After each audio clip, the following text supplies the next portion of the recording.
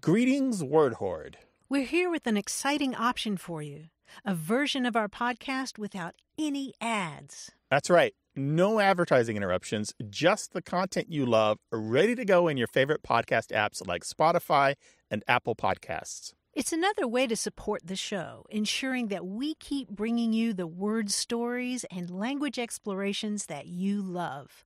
Try it at waywardradio.org/ad-free. And it's affordable. For just a small subscription fee, you can enjoy A Way with Words uninterrupted, except by us. Plus, it makes a great gift. Know somebody who loves language as much as you do? Give them the gift of words. Easy to sign up, easy to enjoy. It's the same A Way with Words, just streamlined for your listening pleasure. Go to waywardradio.org/ad-free. Support us, support the show, and enjoy an ad-free listening experience. waywardradio.org/ad-free. Thank you. You're listening to A Way with Words, the show about language and how we use it. I'm Grant Barrett. And I'm Martha Barnett. On our Facebook group, Kitty O'Neill asks a question that I think we all can identify with. She writes, "My husband and I usually have dinner together, eating the same meal. But if we're not too hungry or haven't planned anything, we each just fix our own food. He calls it catch as catch can. I call it fend for yourself. Do you call this anything? We're looking for a new phrase for us to use together." And Grant, boy, did we get a boatload of answers. Oh, yeah, tons of stuff. And one of my favorites is, we're having get-your-own-y. Sounds like rice-a-roni or macaroni. I know. I love this imaginary pasta. Get your own. I mean, you can just imagine the tired adult comes home from work and the kids are saying, "What are we going to have? What are we going to have?" Get your own-y. Or make your own-y. That's another one. Make your own-y. That's really good. And there were lots of these that were really great, like, we're having yo-yo. You're on your own. YOYO. Uh-huh. Another name is supper jump up. If you want supper, jump up and get it yourself. And then one of my favorites was from Persephone, who wrote that they have corn, which is clean out refrigerator night. We're having That's corn. And she added that the kids' favorite is anything night. Anything night. I don't care if they eat soup and licorice, milk and cereal, mashed potatoes and canned salmon, pizza rolls, whatever they want. Apparently, anything night is real popular with kids. Wow, the cake mix out of the box. Right. And it's an opportunity for adults to clean out the fridge, too. You know, just take everything out of the fridge and put it on the counter. And Yeah, wipe those shelves, clean out those drawers. Yeah. So I have a few more of those that I'm going to share later in the show. Well, when it's fend for yourself night, what do you call it in your house when everyone has to make their own food and there's no planned meal? Let us know, 877-929-9673, or tell us on Twitter at WAYWORD. Hello, you have a way with words. Yeah, hi. This is Hattie. I'm calling from Houston, Texas. Hey, Hattie. Welcome to the show. What can we do for you? When we were growing up in Houston, my mom had this saying, if something was short-lived, like a wedding or something, she would say, well, that lasted about as long as Pat stayed in the Army. And we were like, Mama, who was Pat? And how long did Pat stay in the Army? Of course, we never got an answer. So I was wondering if you guys could help me out. So it was a short wedding or a short marriage? Or anything that was short. You know, it could be a short wedding or, you know, a short trip somewhere or a short relationship or anything that was for a short period. She would say it lasted about as long as Pat stayed in the Army.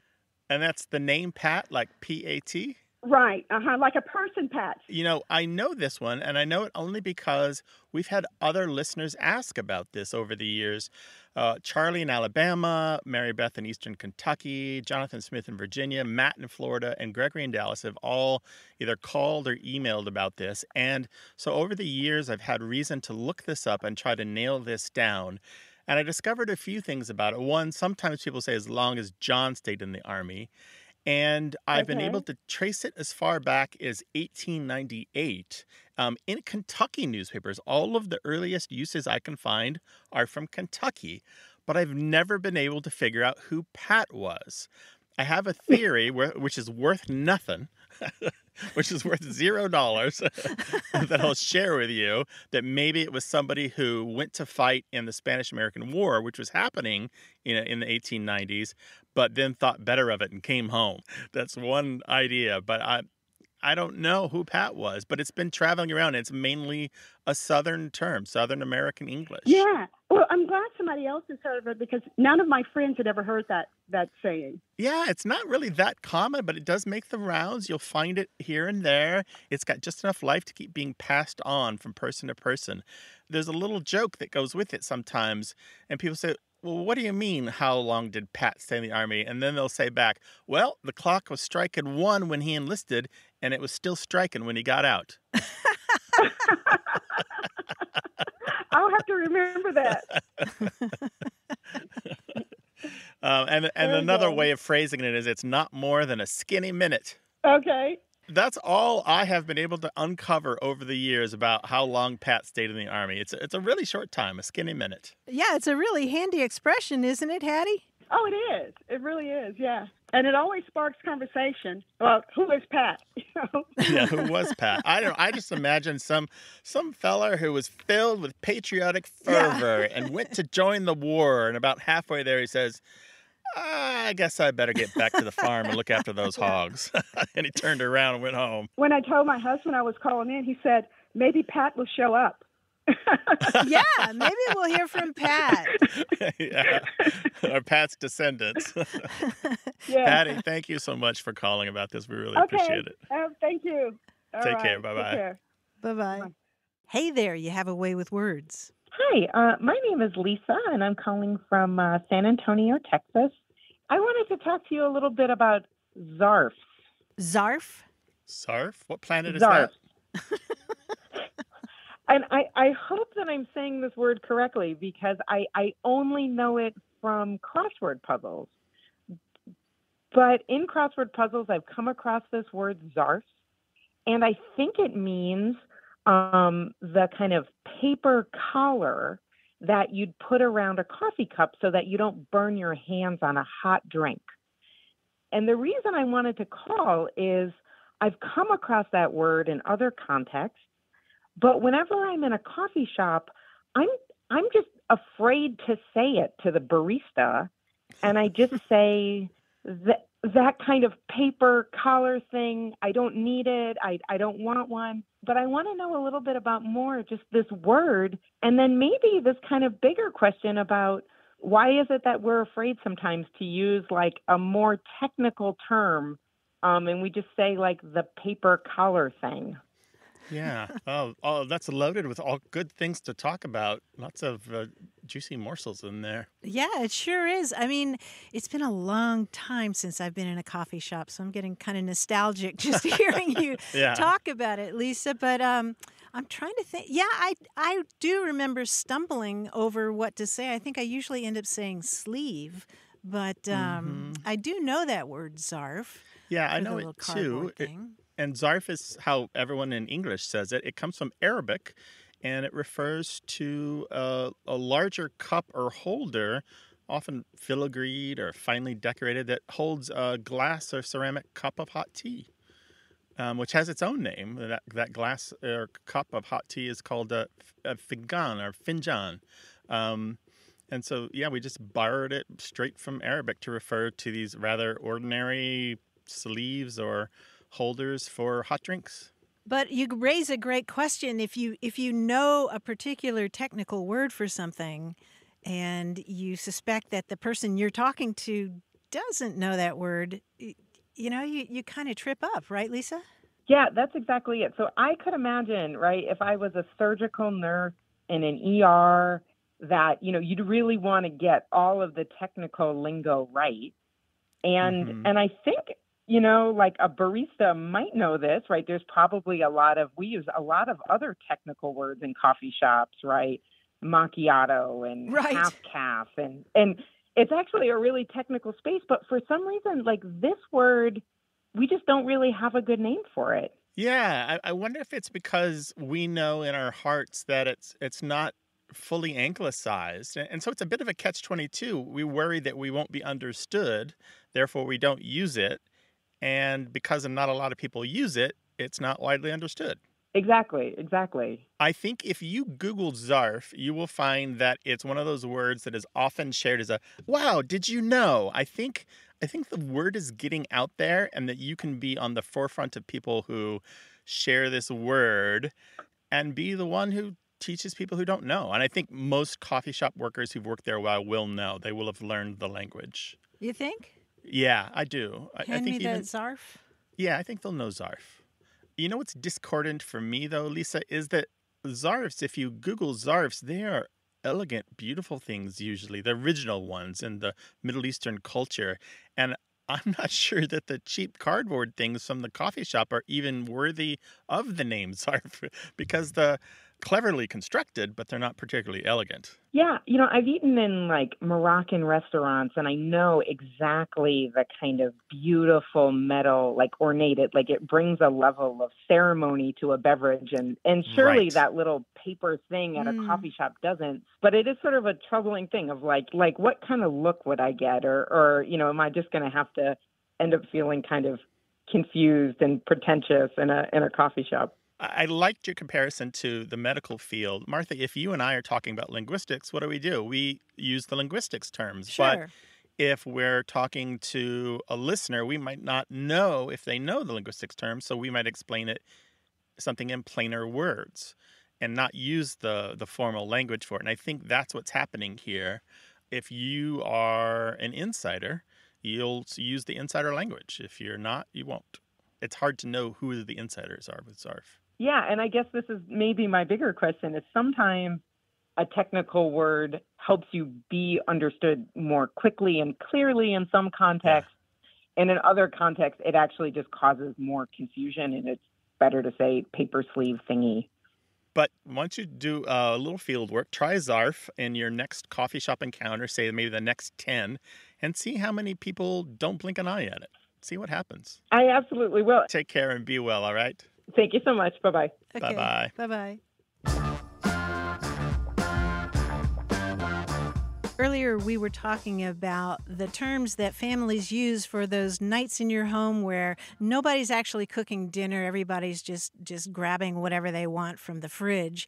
And as it happens, Roz Chast, who's a cartoonist for The New Yorker, put out a similar question on her Instagram a few months ago, and she got back more than 1,700 responses of what families call this kind of dinner.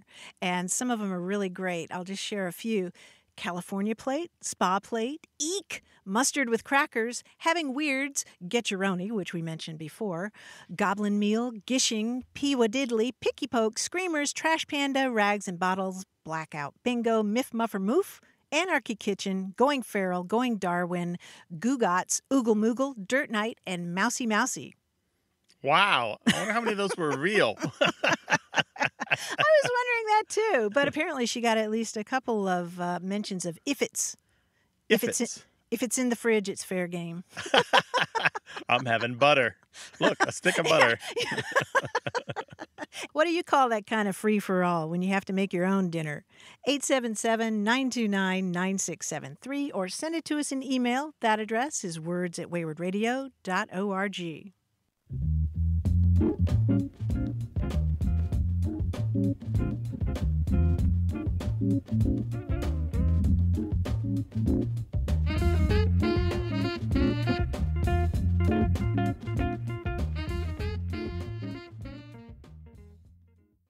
Got a minute? We need your help. Head over to gum.fm/words and share your thoughts in our quick survey. Your feedback matters. It's the backbone of our show's success. Thanks for making our show even more successful. That's gum.fm/WORDS. Thank you. You're listening to Away with Words, the show about language and how we use it. I'm Grant Barrett. And I'm Martha Barnett, and joining us now is our quiz guy, John Chinesky. Hey, John. Hi, John. Hey, Martha. Hi, Grant. How are you guys doing? Super Great. duper. Terrific. It's time to get on the ball and answer some questions about things on other things. I think we did things of things, but this is about nouns that are atop other nouns. This is weird, but we'll do it. For example, we need the opinion of an average Joe, found exactly where you would find an average Joe standing in the road. That's man on the street. Right. Man on the street is a noun, and he's on a noun, on the. So let's try some more of these. We want to observe something surreptitiously, so we've got to be like an inconspicuous insect off to the side in the room. Sure. We're a fly on the wall. We're a fly on the wall, indeed. Now, having a baked dessert is one thing, but having a baked dessert covered in creamy, sugary deliciousness, you know what that is. Baked dessert covered in creamy, delicious. Delicious. Yeah. Icing on the cake. Oh, yes, there we icing go, on the of cake. course. Nicely done. Now, look, before we go any further, I want to get things straight between us. I've never played Pokemon before. That's why I'm just laying my hand out in front of me. Your cards on the table. Yes, cards on the table. Very good. Now, in America, this ornithological phrase means you've got a man on second and third in baseball. In Australia, it means women have entered the room, so watch your language. Really? Yeah. Birds on the... Okay, actually, that's a more specific bird. Quack, quack. ducks on the pond. Ducks on the pond, yes, that's it. Now, if you do have ducks on the pond in baseball, maybe you shouldn't get distracted by ducks on the pond. Women, maybe you should just focus your vision and attain your goal. Keep your eye on the ball. Eyes on the prize. Eyes on the prize, yeah. Both of those are fine. I want to be where the deer and the antelope play, where seldom is heard a discouraging word, where your domicile overlooks an open region where livestock feeds. On the stovetop. I mean the range. Home on the range. Yes, home on the range, right. I'm going to take this petrol as far from the conflagration as I can. I'm just afraid it's going to make the situation worse, if you know what I mean. Yeah. Throw something on the fire. Gas on the fire. Is that Gas what it on the is? fire. You don't want to throw gas on the fire. Anything I had on to the fire. stop and think. Yeah. We need people there, actually there, not viewing it from afar. We need footwear hitting the soil. Boots on the Boots ground. on the ground. Boots on the ground, yes. See, now I'm in a better mood. Let's all climb up to the tavern's roof deck, and whatever you'd like to order, it's free. It's on John Chinesky. Drinks on the house. Drinks on the house. Drinks on the house. Tavern on the yes. green. Right. No, seriously, drinks are on the house. I'm not lying. I'll take an oath to that effect. You'll swear on the Bible? Let's put a noun on that noun. Hand on the Bible? Hand on the Bible, yes, hand on the Bible. The drinks are on the house. So let's go have a drink right now. That's it. You've finished the quiz. Nice job. John, that quiz was right on the money. Bingo, buddy. Terrific. Thank you so much. Free We'll and talk to you worth next every week. penny. You're welcome. I'll see you next week. Bye-bye. Bye, John. 877-929-9673. Email words@waywardradio.org or talk to us on Twitter @WAYWORD. Hello, you have a way with words. Hi there. I'm Peter, and I live in a little city along the Delaware River in Pennsylvania called Easton. Easton, Pennsylvania. Welcome to the show, Peter.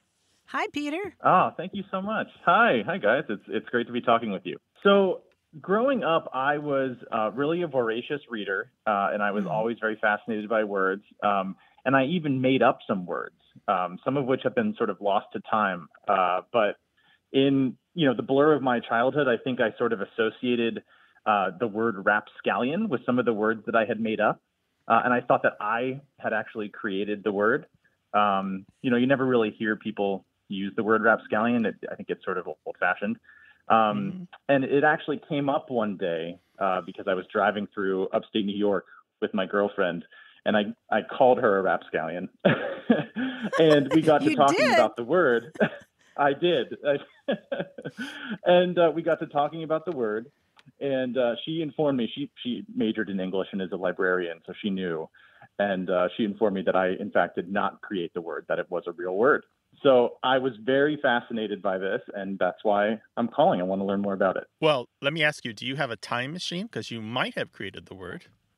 I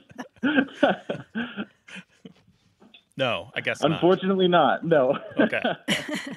Well, Peter, first of all, I just want to congratulate you on your taste in girlfriends, because if she's an English major and a librarian, hot flashes over I here. she's know. our people. So how could you possibly call her a rapscallion? She was But being it's mischievous. I don't know. Yeah, it can be affectionate though, Martha, can't it? Oh, A sure. rapscallion can be kind of, you elbow them. Oh, you rapscallion, you. Yes, and that's the it's sense a you little meant, flirtatious. right? Yeah. Okay, Right, nice, exactly. Nice. Yeah. Okay, well played, Peter. Well played. Thank you. Rapscallion means like a scamp or a scoundrel, something like that. But yeah, this is a word that has. Grant was asking if you had a time machine because this word has been around since, gosh, the 17th century. I'm betting that you picked it up somewhere in the blur of your childhood, being so well read. You know what? I am willing to bet that too. I read a lot of sort of older children's books at the time, so I wonder if that's maybe where it came from. Yeah, its roots actually are in the word rascal, which has been part of English since the 15th century. As I said, in the 17th century, it was modified to rascallion, and then by the end of the century, it was rapscallion.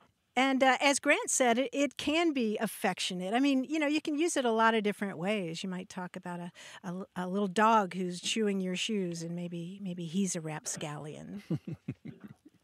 Right. But let's talk for a second about that weird phenomenon where you think that you invented a word only to find out you didn't. Let me ask you, Peter, do you remember when you learned most words that you know? Oh gosh. I would say probably between, I don't know, 3 and 10, 3 and 12. Yeah. When you really first start reading. I don't know. What I'm saying is, I was thinking that most words that you know, you don't know where and when you learned them. And that would be true for rapscallion as well.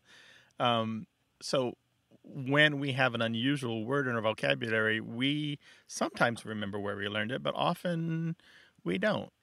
And in the word history business that Martha and I are in, we often get well-meaning emails and phone calls from people who are pretty sure that they invented a word, and we have to gently tell them, well, unless you had a time machine, you didn't, because we have print evidence of this word from when your great-grandparents were alive. That's amazing. Well, and it echoes sort of the conversation that my girlfriend and I had, right? Driving down the road and me insisting, no, really, I created this word, and she, of course, Googles it. Yeah. I think we know who the rapscallion in this relationship is, actually. Right. Well, thank you both so much for your time today. I appreciate it. It was really a blast. I've been a fan of the show for a long time, so thank you. Thank you, Peter. Take care now. Great to talk with you, Okay, and hi take to your care. girlfriend. Bye-bye. Okay, bye-bye. Bye-bye. Well, let us help you ford the rivers of language. Call us 877-929-9673. That's toll-free in the U.S. and Canada. Or you can talk to us in email, words@waywardradio.org, or on Twitter @WAYWORD.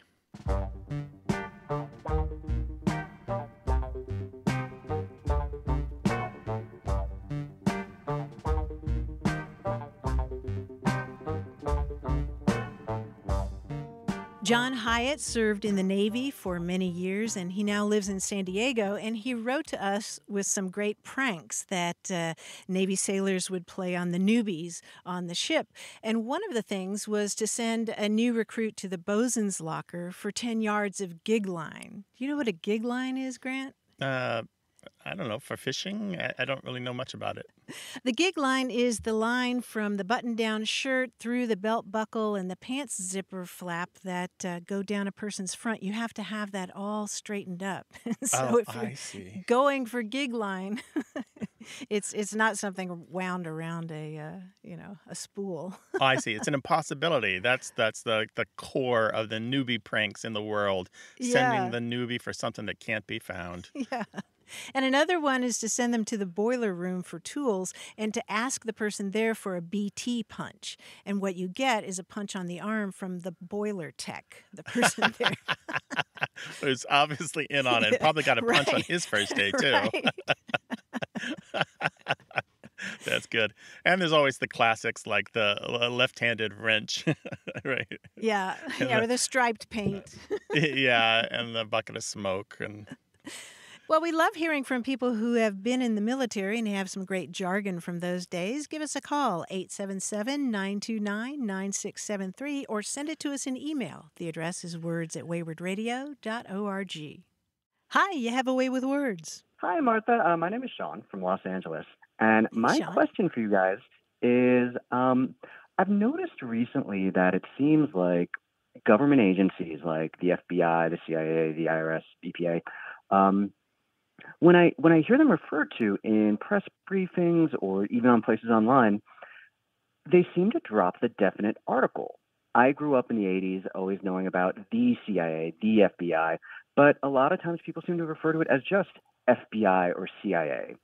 And I was curious if that was just sort of a natural linguistic shift or if there was an official style guide out there encouraging people to not use the definite article, or just wanted to hear your thoughts on it. what's an example of a longer sentence that you might hear that in? For example, the FBI on Twitter, they have right here, Girl Scouts of the USA and FBI sign memorandum of understanding in support of STEM programs for girls. Perfect. Great example, because it's the FBI talking about themselves, right? Mm-hmm. Mm-hmm. And that's a really good example because typically within the larger governmental organizations, they do drop the because they don't need to call themselves out with the definite article. CIA does the same thing. IRS does the same thing.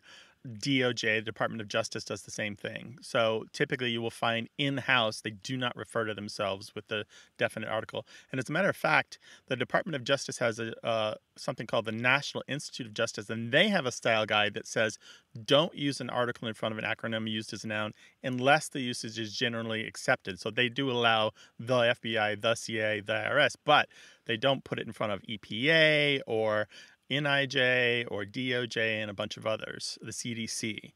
And so they've established that as a principle. The style guide for the government printing office doesn't address this point, but the Chicago Manual of Style does kind of suggest, it says acronyms are rarely preceded by the, except when used adjectively. Initialisms, that is where you say the letters like EU, are often preceded by an article, but they don't, in the Chicago Manual of Style, make a rule out of it.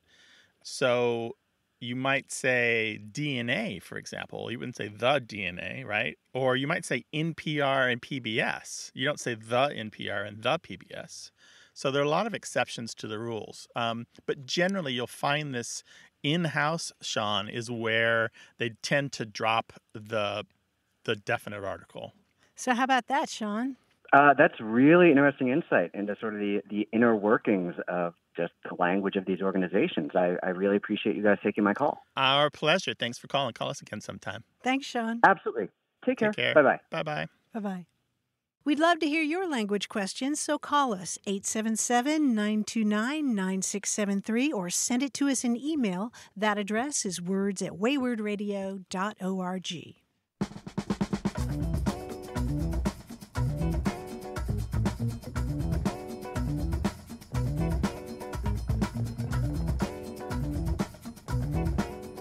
If you need to describe somebody who has a sour expression or maybe they're grumpy, you can always say, they look like they were eating vinegar off a fork. What? Isn't that a great expression? Or licking vinegar off a fork? I mean, just how would your face look if you were licking vinegar? So not only unhappy about what they're eating, but how they're eating it. Right? She looked like she'd been eating vinegar off a fork. 877-929-9673. Hello, you have a way with words. Hi, this is Jill. How are you? Excellent. Jill, where are you calling from? Dallas, Texas. Well, welcome. What can we do for you? Thank you. My daughter is with me, actually, and she has a word that her grandfather used and thus I used, and I don't know where it came from, nor does she. Well, yes, please. Let's talk to her. Yes, I am going to put her on the phone right now. Her name is Margaret. Okay. Hi, Grand Martha. Hi, Margaret. How you doing? Good, good. I'm very excited to be on here and asking my question. So it's a word that my grandfather used and then my mom used. So I've always wondered the meaning behind it. It is cornswoggled. They usually use it when they're confused, so that's what we just associate it with. But I'm curious if it actually means that and where it came from. Can you spell that, Margaret? Yes. CORNSWAGGLED.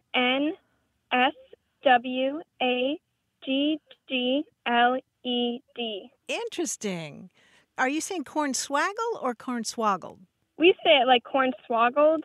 Cornswoggled. Okay, this is a wonderful word, Margaret. I'm so glad you asked about it because we rarely see this version of it. It's usually hornswoggle. Have you heard that word? I have not. Okay. So that's with an H instead of a C at the beginning. Yeah, and the word Wow, I've never heard that. Yeah, well, the word hornswoggle means to cause difficulty for somebody. It originally meant to cheat or deceive somebody, or just get them all messed up. You know, I'm hornswoggled because I can't do this or that thing. And these words come from a period in the mid-19th century when there was this great fad for kind of mixing and matching syllables to form these words that sounded like they came from Latin, but they didn't really. So you got all these words during this period like confusticate, which means to confuse, or gosh bustified, which means you're really, really pleased, or absquatulate, which means to leave in a hurry. And hornswoggle was one of those words, and the far less common version of that is cornswoggled. And I'm so excited to hear an actual usage of this because we don't see it that often. Wow. Wow, what do you make of that, Margaret? TMI, Martha. That's just crazy. I never knew that this was the less used version of it. Yeah. Yeah, it's got a long history. Yeah, but it's a really fun word to say, right? Yeah, definitely. Yes. Well, anytime you're cornswoggled about language, give us a call. Okay, Margaret? Okay, thank you so much. Bye-bye. 877-929-9673 or Twitter at WAYWORD.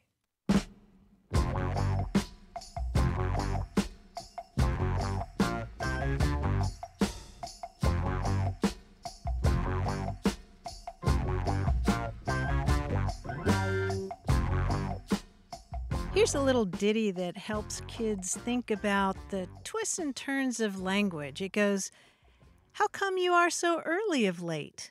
You used to be behind before, but now you're first at last." It's pretty confusing, but if you think it through, it makes sense. How come you are so early of late? You used to be behind before, but now you're first at last. Yeah, this is about somebody who finally got their sleep schedule under control. They're no longer sleeping through the third alarm. I didn't even think about the larger meaning. I was just trying to parse my way through the individual words because if you look at it too closely, it's very confusing. Yeah. 877-929-9673.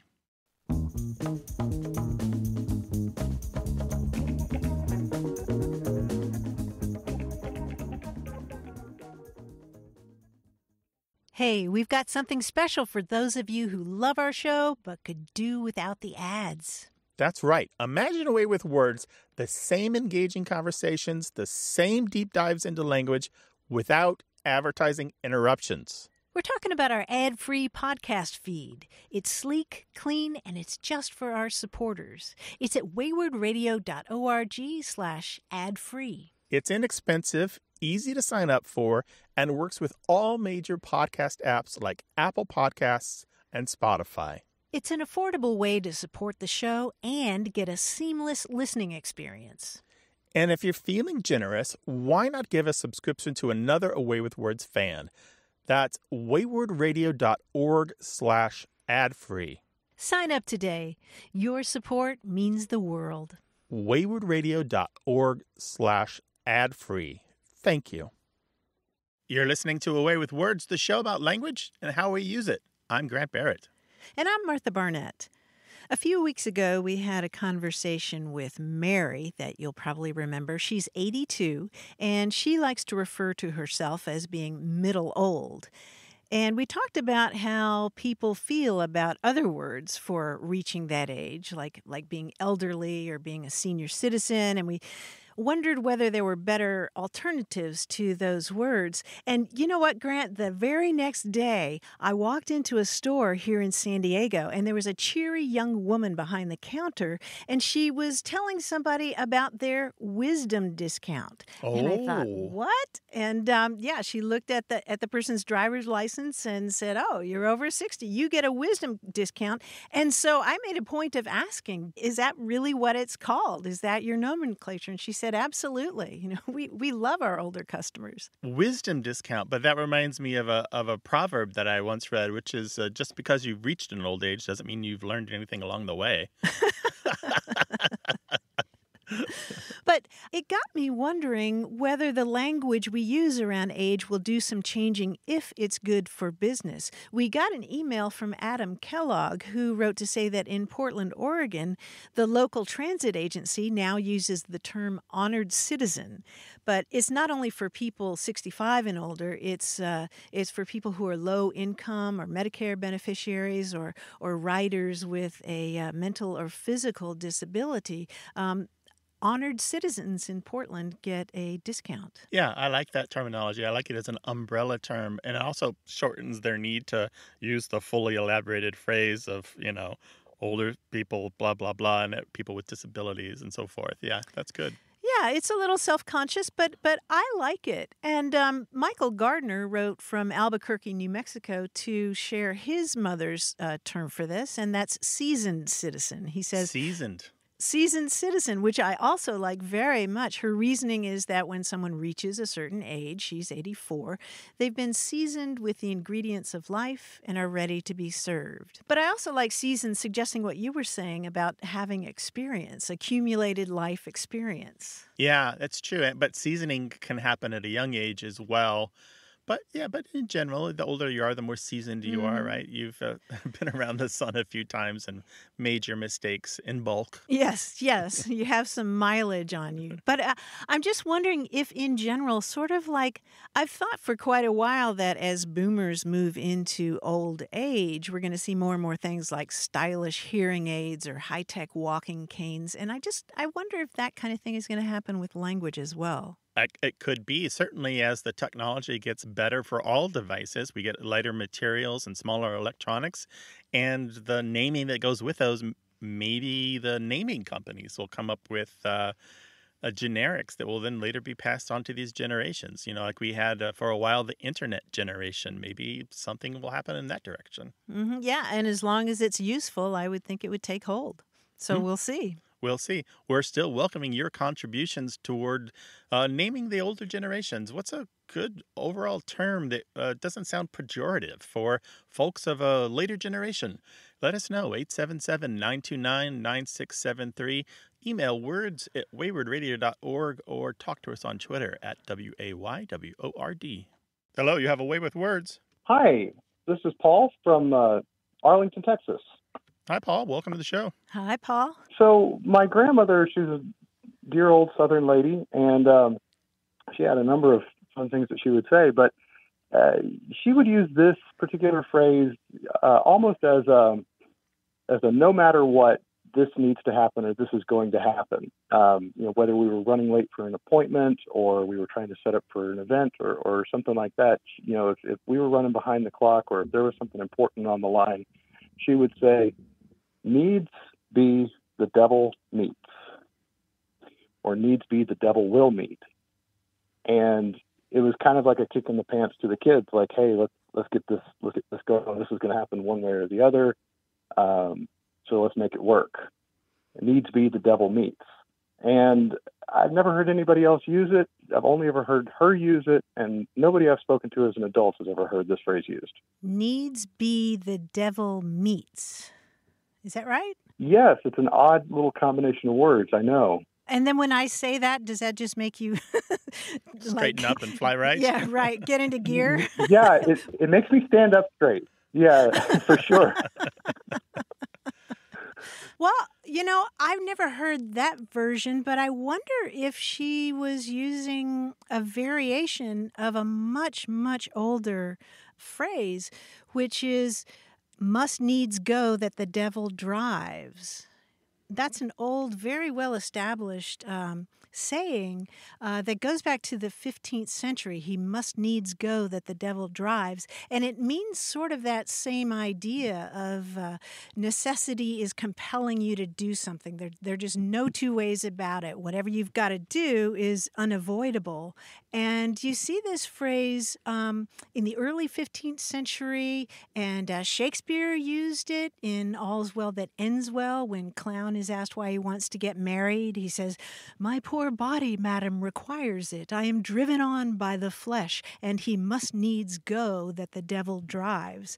Meaning, I got to get married because my body is telling me to, and the devil is pushing me to do it. The devil is making me do it.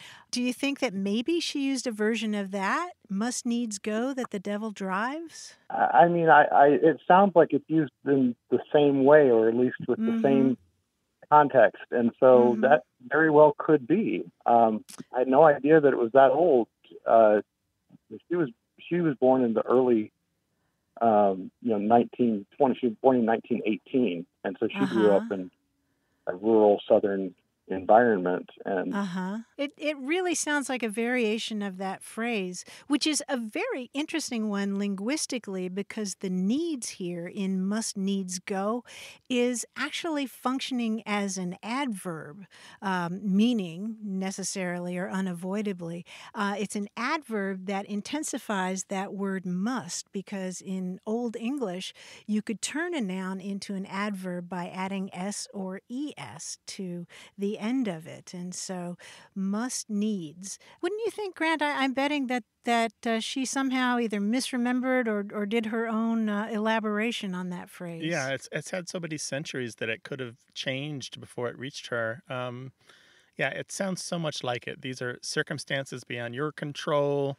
And there's also a notion here of being forced to do the unwanted, or maybe even the unexpected. Yeah, that would be a good example of how she might use that. I remember distinctly she'd like to throw a lot of parties, and if we were over there helping her get ready for her parties, it was hell or high water. This place is going to be ready to go when the guests start arriving. Sounds like a strong-willed woman. Oh, yes. Raised right. Paul, thank you so much for your question. We really appreciate it. And thanks for sharing your memories. Thank you so much for having me. I really appreciate it. I feel like I'm more enlightened now. Oh, well, that's great. And now we must needs go. Yes, I appreciate it very much. Thank you. All right, take care. All right, Bye-bye. thanks. Bye-bye. Our show is as much about family history and our shared culture across this continent and around the world as it is about language. Talk to us about where culture meets language in your house or in your life. 877-929-9673. Email words@waywardradio.org or tell us about it on Twitter @WAYWORD. Hello, you have a Way with Words. Hi, my name is Carl, and I'm calling from Vancouver, British Columbia. Hi, Carl. Welcome to the show. I was hoping you could tell me a bit about a particular use of the term meat. I was wondering if it's common or if there's any history to using this term, this word, to refer to food that isn't animal flesh and would never be mistaken for it. This is meat, M-E-A-T, meat? That's it, yes, exactly. Like, chicken or beef or that sort of thing. Basically, what happened was I was on the internet and I came across this discussion thread where people were talking about little tricks they use to make their lives easier. They call them life hacks. And I said that if you're boiling an egg, you can put some baking soda in the water, which stops the shell from sticking to the meat. And this other person, I don't know if they looked at me like I had two heads because it's the internet, but they did seem very surprised. They seemed very surprised to see someone use the term meat in reference to an egg. So I was just wondering if that's an unusual way to put it. My heavens. So you were talking about separating the shell from the inner part, the edible part of the egg, and you referred to that edible part of the egg as meat. Exactly, yes. they were surprised. I think they got what I meant. It was just they were surprised. And, Okay. I wouldn't just talk about an egg like this. It's pretty much anything where you need to separate like an inedible outer shell from something edible, like an egg or an orange or like a nut, maybe. Sure. Gosh, I wonder if the people who had a problem with that have access to dictionaries. If you look at Merriam-Webster, in the first definition, it defines meat as something eaten by man or beast for nourishment, food. But then the second part of that definition is the edible part of a nut, fruit, or egg. Oh, really? Yes. And you'll find that a similar definition in the Oxford English Dictionary. I mean, meat, the word itself, has a really interesting history because it generally referred to food or nourishment in Middle English.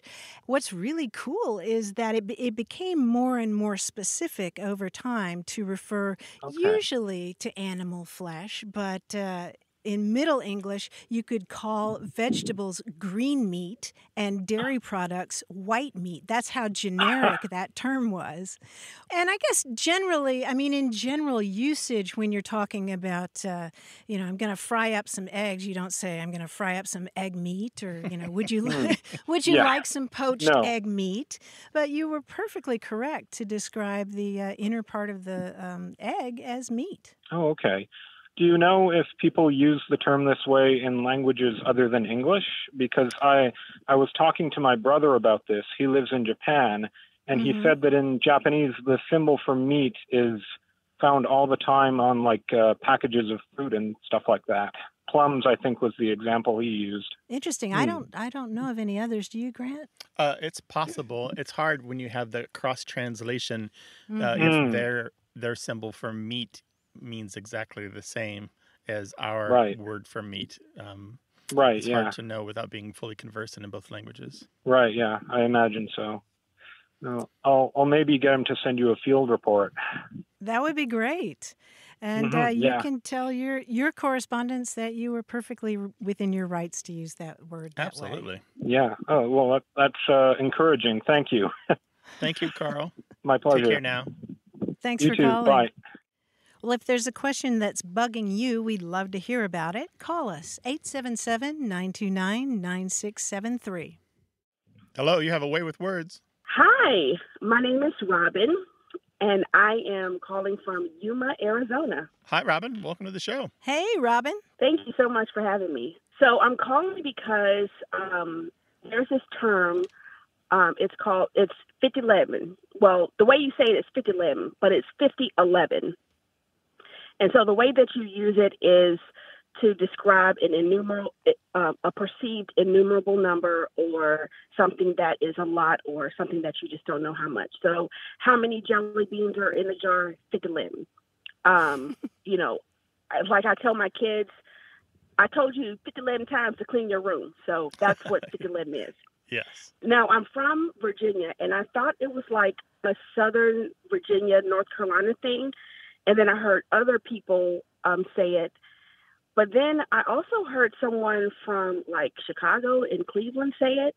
And I thought that it was like a Black Southern thing. But then when I heard someone from Chicago and Cleveland say it, then I was like, wait, it's a little bit more widespread. And I just kind of chucked it up to the Great Migration. Like maybe they just heard it, grandma say it. And so I'm noticing that it's like catching up a little bit more steam, and more people are saying it, like younger kids are saying it. So I just want to know, like, where did it come from? Oh, boy. What I grew up was hearing a different version. My Aunt Mazo from North Carolina used to say, I told you, Martha Ann, 40-11 times to get your britches on. So Robin, this is just music to my ears to hear your version. And, both 5011 or as you say, 5011 and 4011 have been around for close to 100 years. They have a long history, and often when you hear 5011 now, it's in R&B or hip hop. There's that Usher song, Burn, that goes, Yeah. You've been, it's got that line in there, you've been gone for too long, it's been 5011 days, umpteen hours. Yeah. There's a fancy term for these kinds of words. You want to know what it is? What is it? Indefinite hyperbolic numerals. Okay. That makes sense. That actually makes sense. Because as you suggested, it's a large number, not exactly a particular amount, but you know it's a really big number. So the fancy term for these words is indefinite hyperbolic numerals. What's really interesting is that 4011 I think was the earlier one, and 5011 is a variant of that. But 4011 was originally in the Northeast, and it seems to have migrated down some into the South because that's where I hear it more often. And so I'm very interested to hear that you heard 5011 up in Chicago.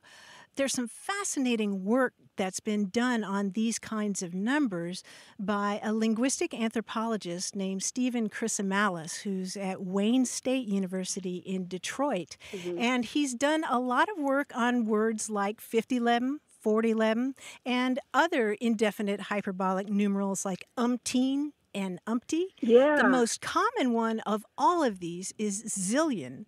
And he's done some fascinating research that shows that Zillion was almost exclusively used in the African American community before World War II. There was about 3/4 of the instances of the word Zillion in print are in African American newspapers and magazines. And it was used by a lot of the central figures of the Harlem Renaissance. And it was only later that this term zillion migrated into more general usage. How cool is that? Wow, that is awesome. So I'm just 5011 kinds of happy that you called with this question, Robin. I got to say, Robin, you sound like you've made Martha's day. Oh, thank you so much. I appreciate it. Our pleasure. You call us again sometime, all right? Absolutely, absolutely. You take care of yourself now, all right? Be well. Thank you. Bye-bye. Bye-bye. Thanks, Robin. Bye-bye. If there's another language that you speak where they use a specific number to mean an indeterminate amount, let us know. 877-929-9673. Or tell us about it in email, words@waywordradio.org, or talk to us on Twitter at WAYWORD. Thanks to senior producer Stephanie Levine, editor Tim Felton, and production assistant Rachel Elizabeth Weisler. You can send us messages, subscribe to the podcast and newsletter, and catch up on hundreds of past episodes at waywordradio.org. Our toll-free line is always open in the U.S. and Canada, 877-929-9673, or email us words@waywordradio.org. Away with Words is an independent production of Wayward, Inc., a nonprofit supported by listeners and organizations who are changing the way the world talks about language. Many thanks to Wayward board member and our friend Bruce Rogo for his help and expertise. Thanks for listening. I'm Grant Barrett. And I'm Martha Barnett. Until next time, goodbye. Bye-bye.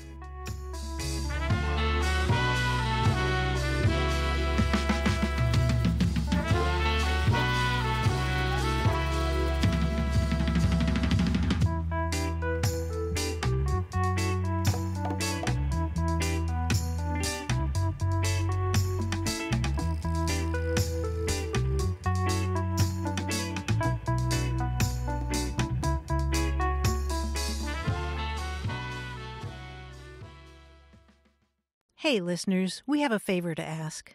We'd love for you to fill out our listener survey at gum.fm/words. Your feedback is crucial. It's quick, and it helps us make our show even better. It shapes our show, helps us plan, and ensures we're bringing you the content you love. That's gum.fm/WORDS. Thanks for being a part of what we do. Thank you.